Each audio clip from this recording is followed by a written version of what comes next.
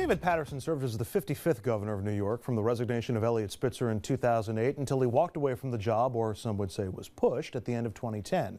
But it's easy to forget that before becoming governor, Paterson had a role in state government starting in 1985 when he joined the state Senate, and that is a ton of insight and experience into how the Empire State works. And he shared some of that insight and experience with our own Dominic Carter. Dom? Well, Andrew, the governor's official portrait was unveiled over the weekend in Albany. Today we met with him in Harlem. Now, there are some in political circles that believe if Paterson had just appointed Caroline Kennedy to the U.S. Senate, pleasing President Obama, that Paterson would still be the governor today. We talked about Caroline Kennedy, and Paterson also has a few kind words for Rob Astorino. It's so nice to see you tonight, Governor Paterson. Well, thank you. It's great to see you, Dominic, and I dare say you have interviewed me as much as anyone else over the years, maybe with the exception of Fred Dicker. We'll have to count him up one day. Well, thank you, Governor. But let's go ahead and get to the issues. Let's start with the news of the day, if you will, and that's Republican County Executive, as you know, someone you know very well, Rob Astorino, running for governor. If you will, Governor, take off your partisan hat and assess Mr. Astorino as a candidate. Rob Astorino is a very bright man. He's a great talk show host. He's one of those who did talk radio before he went into government. And I think he's a little bit better talk radio show host than me. I'm a little jealous of him. But he knows all the issues.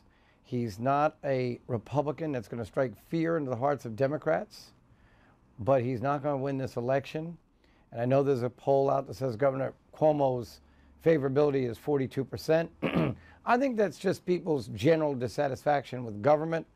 Everybody's poll numbers are down. But you cannot take away from Governor Cuomo the lowering of taxes for business, marriage equality, a new pension tier 6 pension reform, education reform, support for the charter schools, $500 million support for the public schools. I could go on and on. He's lowered the temperature of discord in Albany, passed every budget on time.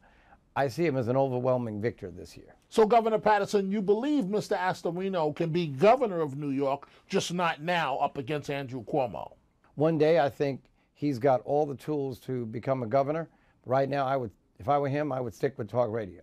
But Governor Paterson, Mr. Astorino came just this morning to the heart of the Bronx, Democratic country.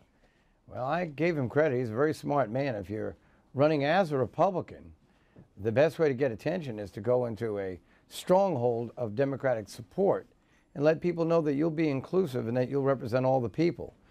And I think that he will handle himself with that same positive decorum through the campaign. I like him very much. But he's running against a man who's done some things that haven't been done in this state in 50 years. He lowered taxes to a rate lower than existed before Governor Cuomo was born, and that was 60 years ago. He passed 3 straight budgets on time. I don't think that's been done since the Peloponnesian Wars.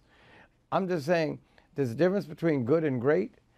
The future will tell what Mr. Astorino can be, but right now Governor Cuomo's been great. Governor Paterson, would you agree with this assessment? If you had appointed Caroline Kennedy to the Senate, you would still be the governor of New York? Well, then I guess it's clear that I would never be the governor of New York today, because Caroline Kennedy dropped out of consideration a couple of days before I made a choice. So I never got to consider her among the other candidates I considered. The winner, I think, has been excellent in spite of what was said at the time, Kirsten Gillibrand. Governor, why did you pass on Caroline Kennedy, and how close did you come to appointing her? You know, I really don't know, because by the time I made a final decision, what I really liked about Senator Gillibrand was she was an upstater. She would become the youngest U.S. senator right after a year when young people finally voted. They got the constitutional amendment changed in 1972, but young people had not gone to the polls until the 2008 election. So I thought that was a good thing to represent. And she was, of course, a woman like Hillary Clinton, and only 15 other women were serving in the Senate at the time, and that's not nearly the representation that we should have. So she, in addition, indisputably understands the economy as well as any other U.S. senator right now, and did then. And that's why I appointed her. Governor Paterson, the conventional wisdom at the time said, Eliot Spitzer puts you on his ticket as lieutenant governor. Hillary Clinton's running for president. She's elected president, leaving an open Senate seat, and Spitzer appoints you to the U.S. Senate. So why didn't you just appoint yourself to that Senate seat to begin with? Well, conventional wisdom was right insofar as what perhaps the overall plan was when I came to run with Governor Spitzer, but the Senate was deadlocked to the point that only in the last days before Majority Leader Malcolm Smith was sworn in 2009 was that resolved, because remember they had those three senators, what did they call themselves, the three amigos, and now they're known as the three inmates because they're all in prison. They were bouncing back and forth like tennis balls at Wimbledon, trying to get the best deal from the Republicans and the Democrats. And later on that year, two of them actually moved over and became Republicans. One became the majority leader of the Republican conference because he switched his vote and became a Republican that year. I knew that they were sitting back waiting for an opportunity to wreak more havoc on the state with what they call reform, but was really corruption. And I was not going to let them get a chance at controlling who was going to become the next governor, because if I appointed myself to the U.S. Senate, the majority leader of the Senate, since there was no lieutenant governor, would become the acting governor. And I thought they would be right back in the thick of it and would probably be billionaires by the time that resulted. And I wasn't going to allow that corruption to take place. And that's also why, when they did finally do it in deadlocking the Senate later that year, I appointed a lieutenant governor, and in spite of a vast public dicta that I wouldn't be able to sustain that appointment, the Court of Appeals upheld my decision. Well, you know, as many times as we've talked about David Paterson and that Senate appointment, I never really considered what would have happened if he had appointed himself and there wouldn't have been a governor or a lieutenant governor.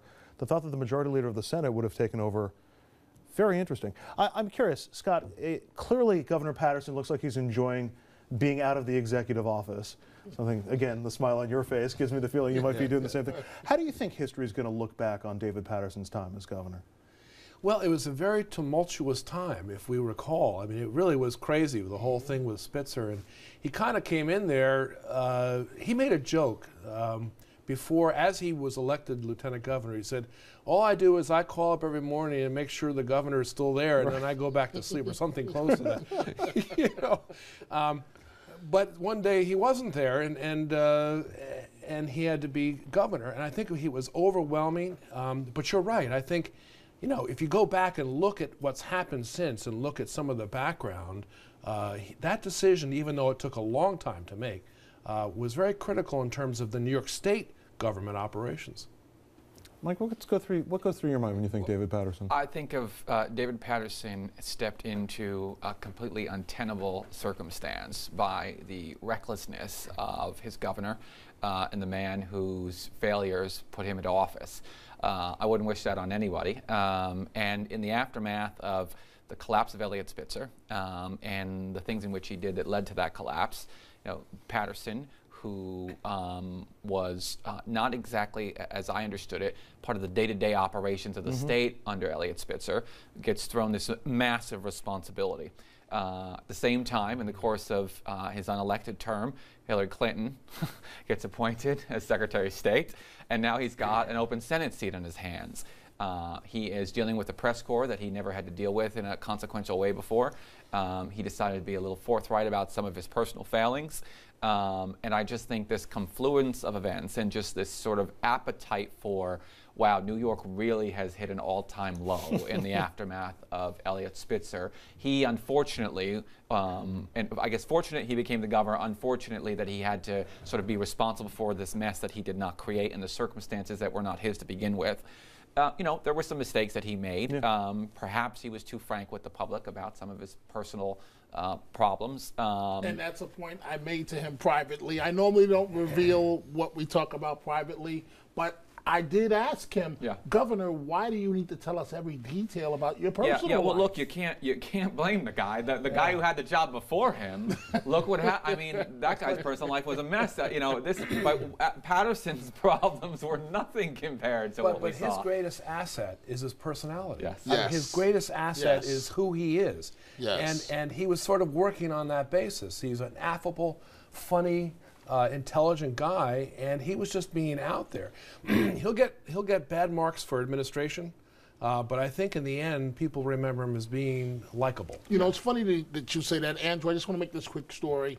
One time when I interviewed Governor Paterson, and it was on live television, and I wanted to crawl under the table and die with his reaction, because I knew the moment he said it, the tape ended up being on David Letterman's show. So that's how much I knew he had stepped in it. You mentioned his personality. It's true. He's the type of guy. He's very funny, likable, but he's very honest.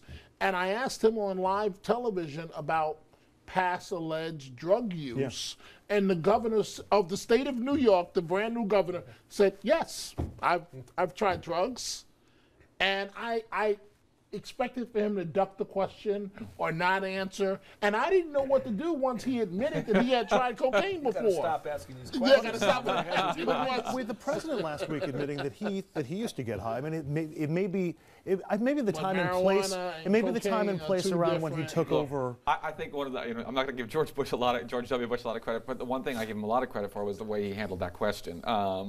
He never answered the question, but he was very clear. He wasn't going to lie to you either. He just said, "Look, when I did irresponsible things, I did irresponsible things," and that's what I was expecting. And that's the kind of thing. On one hand, the public wants their politicians to just be forthright and honest, and David Paterson was to the nth degree. And sometimes, less said is better. He's not a fan. I know you have to go to break. He is not a fan of President Obama's, and we'll talk about that tomorrow. He feels that President Obama has sold out a number of African American elected You know what, officials. Dominic? I'm going to tune in for that tomorrow night because that sounds like TV I'm going to want to watch. We're going to take a break. Talk CPAC next. Stay with us.